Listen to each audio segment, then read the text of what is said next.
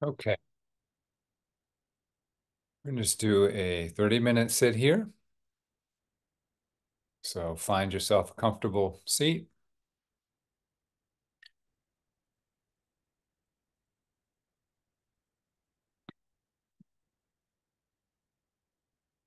And we were doing the breath meditation sutra, Anapanasati Sutra recently.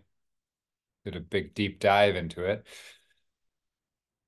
And one thing the Buddha says is before he explains all the techniques of meditation, he says, oh, a monk goes off and finds a tree in the woods and sits beneath it, or goes into an empty house.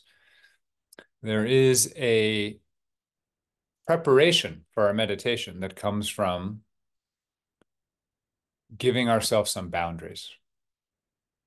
So the boundaries are, they don't have to be specific, but it's about an idea of creating a space for us to do something different than the regular flow of our life. Sort of imagining that you're usually in life and you're sort of in a convertible and life is just blowing your hair all over the place. And what we try to do is create a little bit of a windshield. And if we're really strong, we create a roof and everything. And or we pull up the top so that we can get a little bit of relief from the buffeting winds so that we can hear ourselves. Well, in this case, not think, maybe. So that includes your environment, but also your posture, your seat, like whether it's comfortable or not. And we just do the best we can. We may have physical discomfort. We may have a lot of emotions going on. We may be in a place that's very busy and loud, and we can still meditate. But we want to start with an intention of setting up a little bit of boundary. Now, ultimately, there is no real boundary between meditation and life. This is an artificial thing we do to learn a skill, but it is very helpful.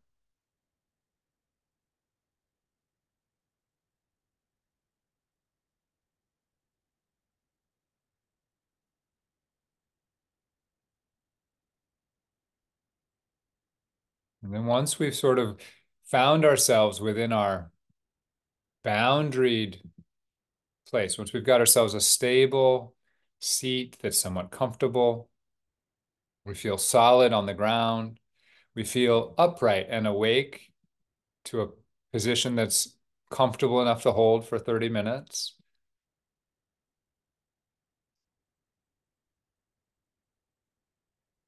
Then we sort of stop our interference with our life and we turn on the acceptance energy within our mind, body, and heart.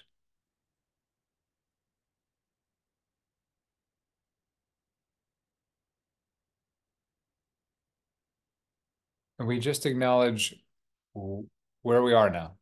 So after we've set up this meditation practice to start going, what does this body feel like? What is this mind acting like? What are my emotions like? And what is my environment like? And we aren't investigating it with the intention of learning anything or in judging it or remembering anything. We are opening ourselves to accepting the way it is and noticing if there's parts of us that are not happy with how things are or want them to be better.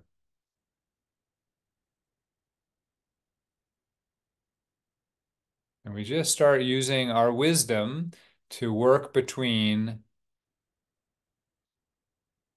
through that resistance so that we can accept the resistance, but also accept that which we are resisting.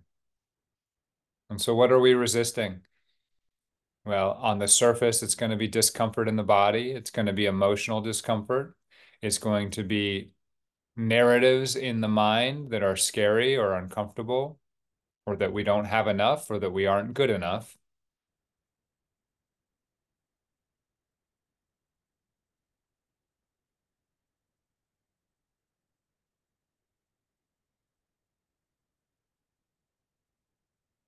But over time, you'll get a subtle awareness of there being some struggle in your body.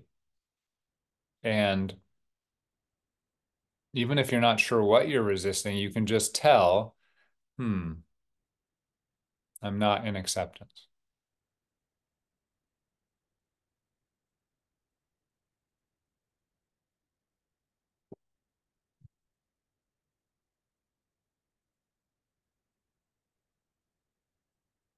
If you're suffering in any way, you're not in acceptance.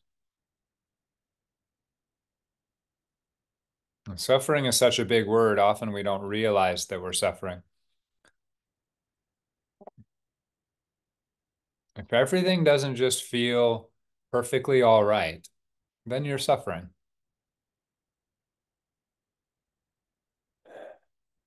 Now, we have to be very careful there because we can be sad and be perfectly all right. We can be in pain and be perfectly all right. So the perfectly all right is this sense of being okay with the way things are, not needing to interfere. Doesn't mean you won't interfere, but you don't need to.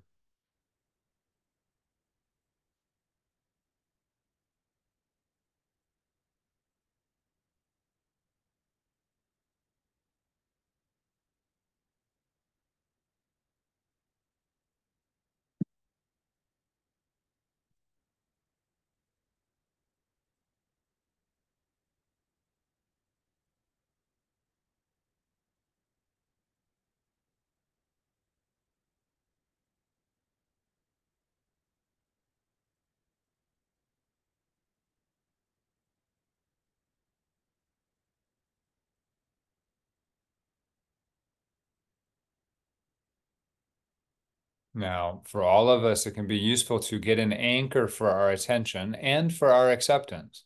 So we often focus on the breath.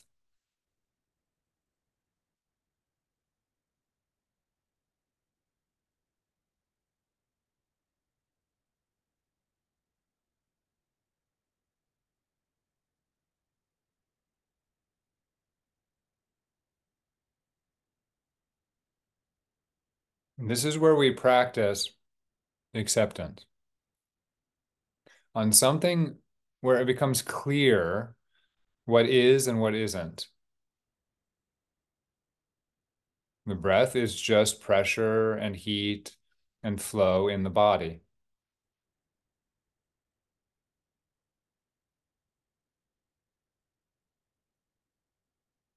Can you just let this pressure and flow and heat and vibration happen in the body the way it is without controlling it or judging it or interfering with it or even thinking about it, just attending to it?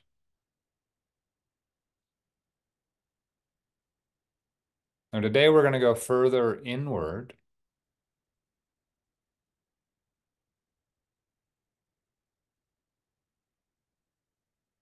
But for most people, it'd be very helpful to find the belly or your favorite breath meditation location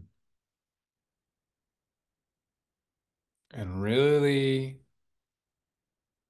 drop below the mind story of the breath and feel it as it happens.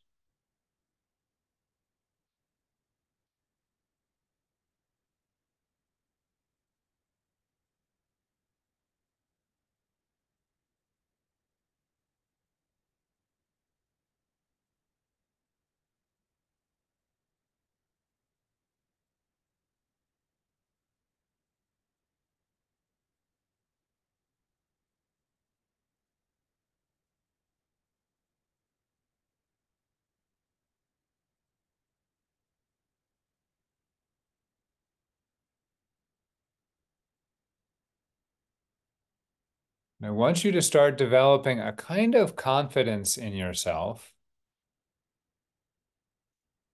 that even if you're distracted, even if your mind is noisy, even if it's hard to focus on the breath, that you can let that distraction and noisiness and difficulty arise and do its thing and then fall away, and you will come back to the breath. And the confidence is that if you keep doing that, then eventually, usually within that sit, you will start to find some acceptance, some concentration.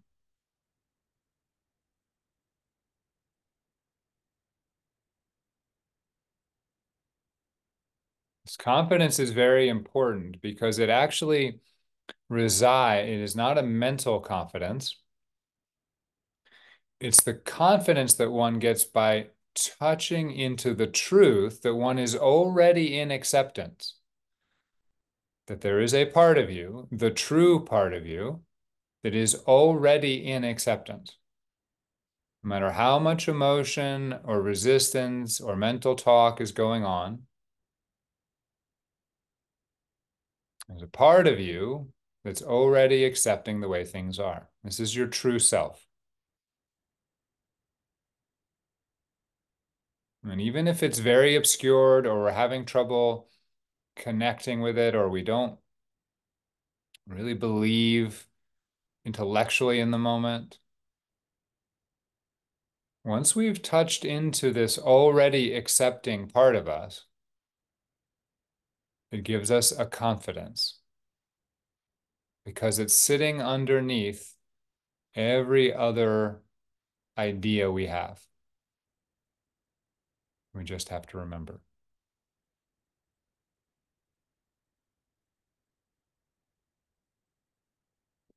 So today we're going to go inward even further and focus in. This word in is misleading, but sometimes gets you in the right direction at first.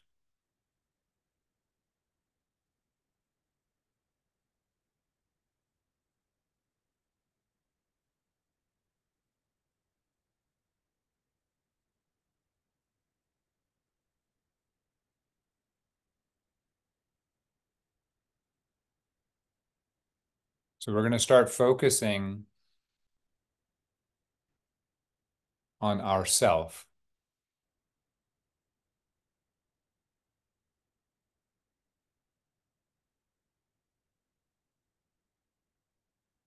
So we were just focusing on the breath, which in our everyday life sort of is part of ourself. But as you meditate on the breath, you realize that you are the observer of the breath.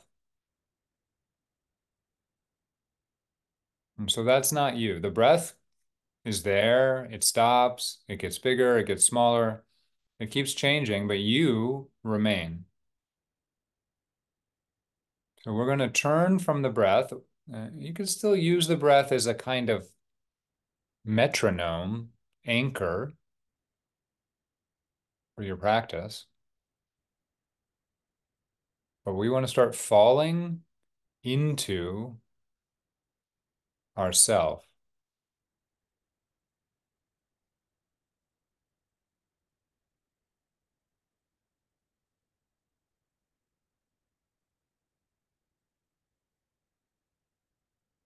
This is a very subtle practice because what we encounter is the whole elaborate illusion the mind creates around ourself so that it has a nice character to tell a story about.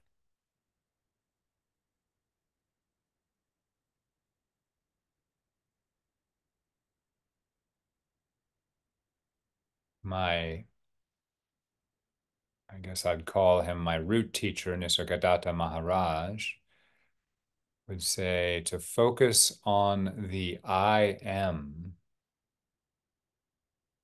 So we're looking for the experience of I am. I exist. I am. And you can start with a three-word one like I am here or I am now as a kind of beginning. And eventually you drop the here and the now, and eventually you drop the I, and it just becomes being.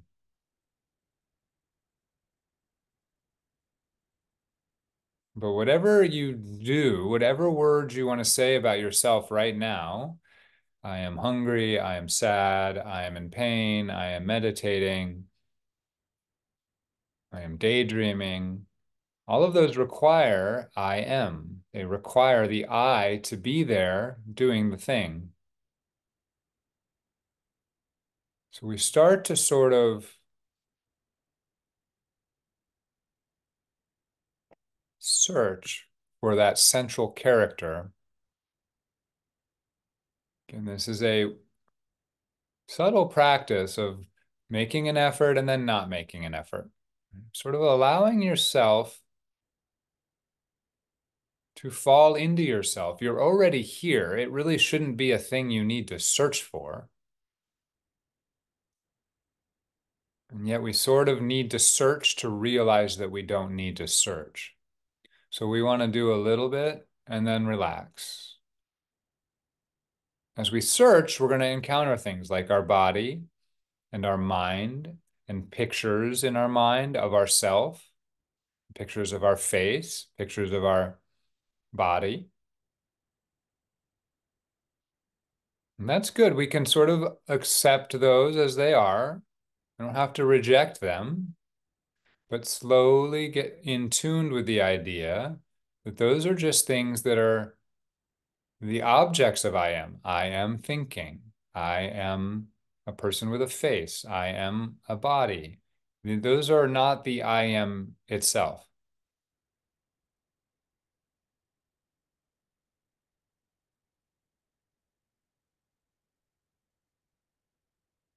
And so what we slowly realize is that any experience we're having in the sensory realm is not the I am. And so the practice here is actually a kind of practice of letting go of the world. Now, letting go does not mean not accepting. Letting go, in fact, is equivalent to accepting. It means we no longer need to interfere with, judge, think about, try to fix the world, any part of our sensory world.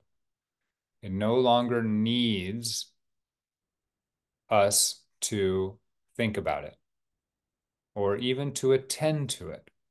And this is why the practice has this quality of going inward. It's like we're going into a darker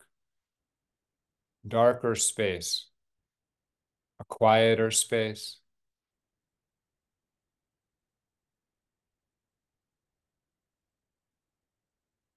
And so on our search for I am, we first encounter the body and all our senses, and then we start to encounter the mind and all the emotions. But as we start to let go of those things, we start to follow the trail of silence and stillness, of dark.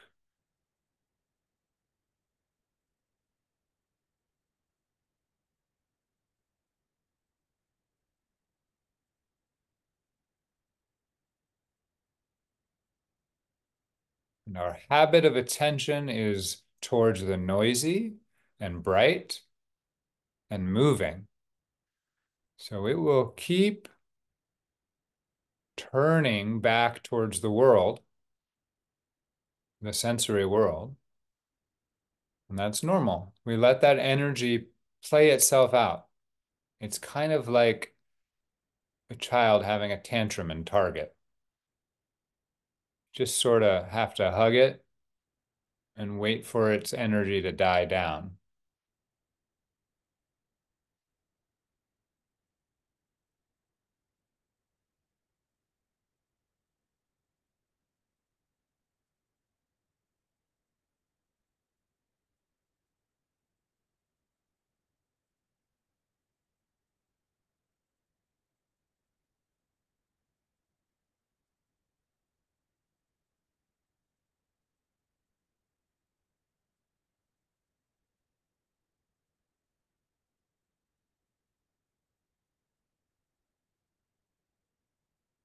So on the trail of I am, we encounter the body, then we encounter the sensory world, then we encounter the mental and emotional world. And we start to follow silence and stillness and dark.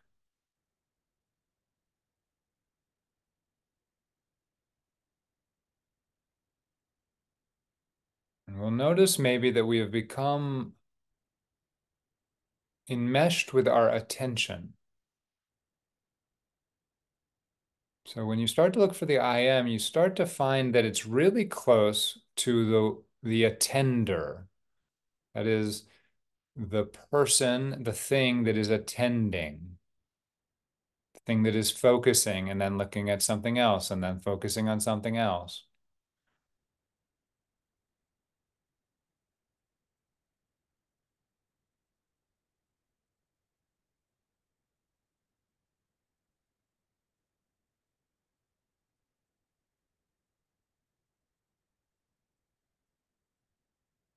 And as you allow the attender to first follow stillness and silence and shadowy dark, and allow the attender to let go of the world, including your inner world, your inner emotional mental world. As you allow the attender to go into the dark, you may also notice you are aware of the attender. You're aware of your attention. And just like it was when I was aware of my breath, that means that I am not identical to my attention. And so there is an I am. I am attending. I am attention. That's still a little more than the I am. And slowly, just as we let go of the world, we start to let go of attention.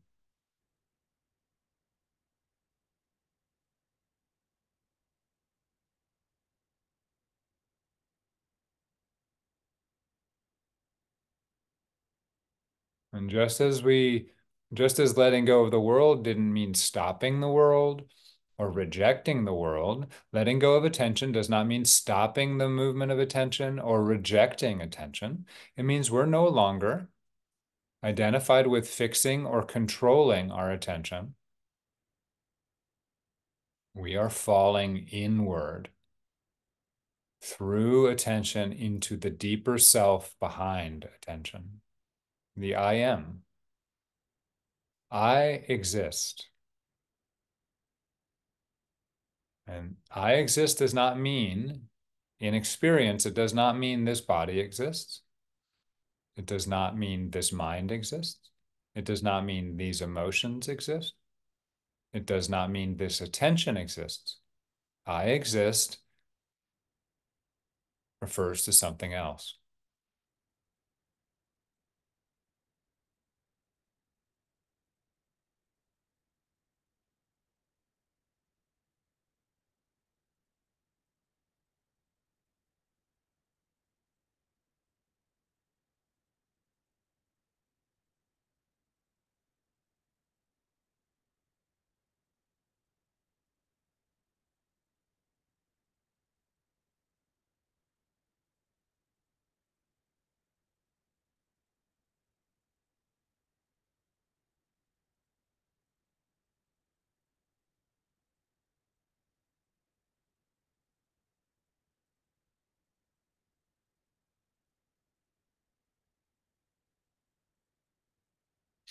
Now, anything we do to try and get to the I am will drive us further away from the I am. So it requires us surrendering to the I am to really experience it.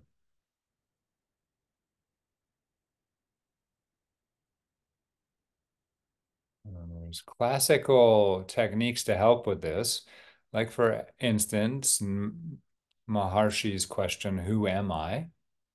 It's not his question, it's a very ancient question, but classically, classical self-inquiry, who am I? Or what am I? Or where am I? That's what that's the question that we're asking. But we have to realize it's not a thinking question. It's not a question for the mind. It is like baiting a hook and throwing it into the ocean and letting the reel sink to the bottom, letting the bait sink to the bottom of the ocean floor, and then just waiting. So we ask, where am I? And we let the mind spool out with all its answers, but we don't give attention to that. We've let go of that. We are falling back into the truth itself. We want to be shown where we are. We want to be shown what we are. And shown is already too visual. We want to directly experience our being.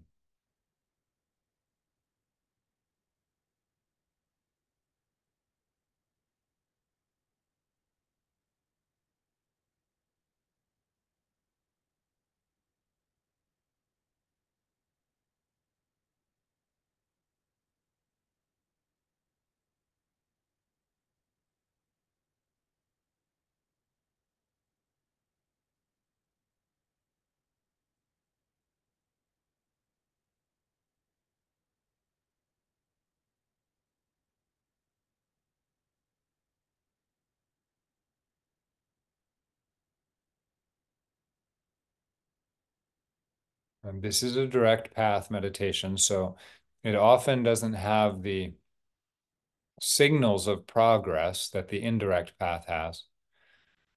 But first, it may just be confusing and you may just feel lost. You're always welcome to go back to the breath, but also know that this feeling of being lost is sort of part of this path.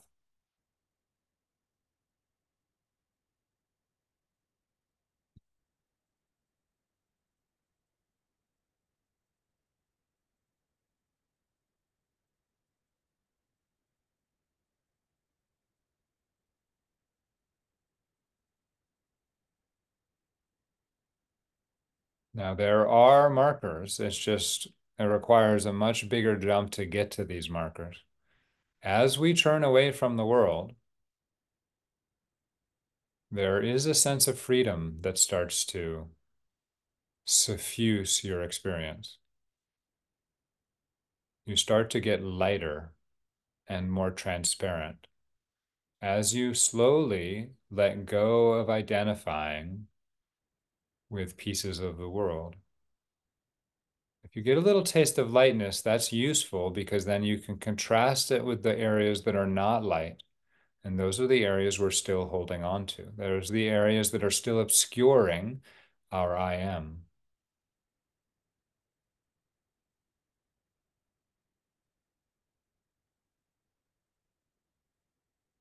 It's like quitting a job you don't really like.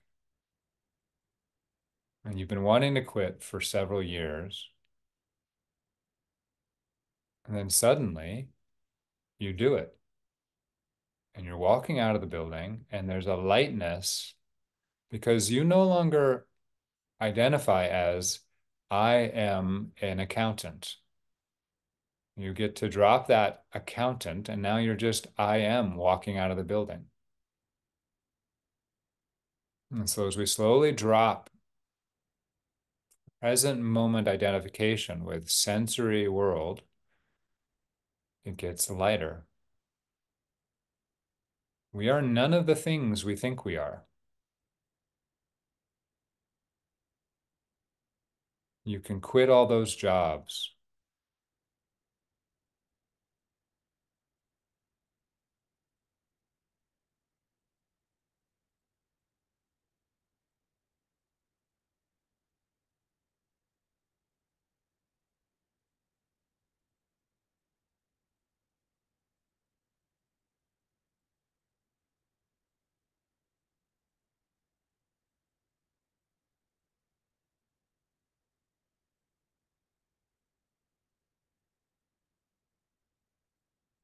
And anything that we're really identified with is kind of a job. We don't realize it, but we're working it all the time. Even things like I am good at math, that's a job. Or I am sick, that's a job. Or even I'm a generally happy person, that's a job too.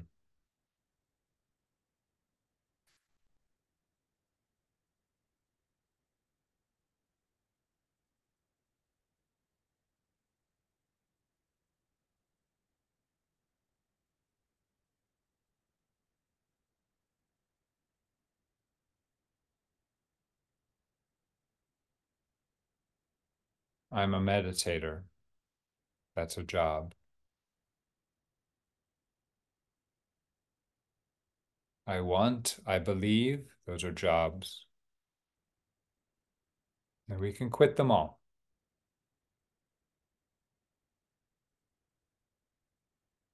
with no idea what job is next, with maybe the idea of retiring for good.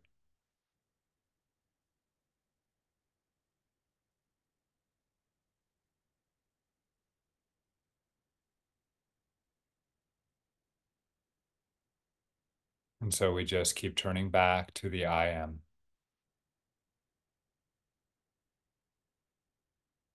Whatever you're identifying with, I am X, you go there and then you drop the X and you just find the I am.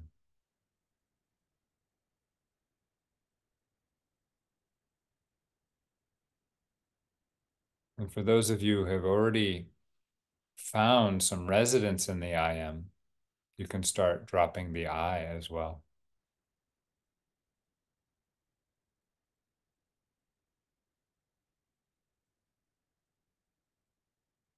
And what is M? M is isness, it is being. The M is only for I's. And once you drop the I, you can just be. No, another way of putting that, there is just being.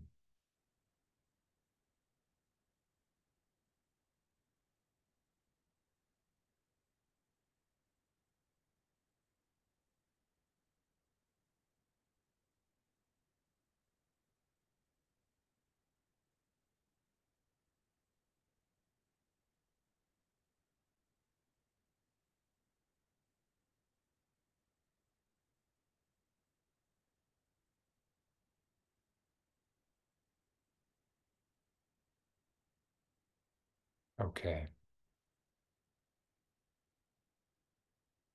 This practice never needs to stop,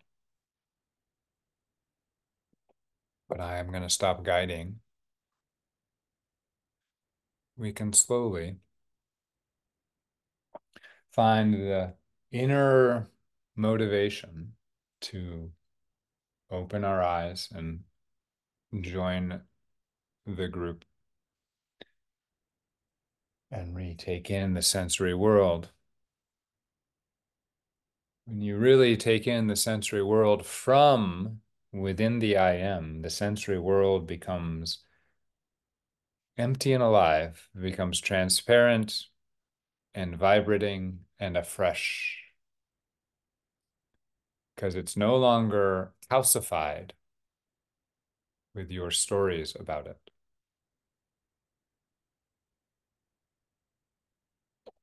All right, Instagram, thanks for stopping by today. If you enjoyed this meditation, you are welcome to join us on Zoom every Saturday. And we have a nice group. It's been going on for a long time. Class is a by donation class. Any donation is welcome. No donation is required. Much love.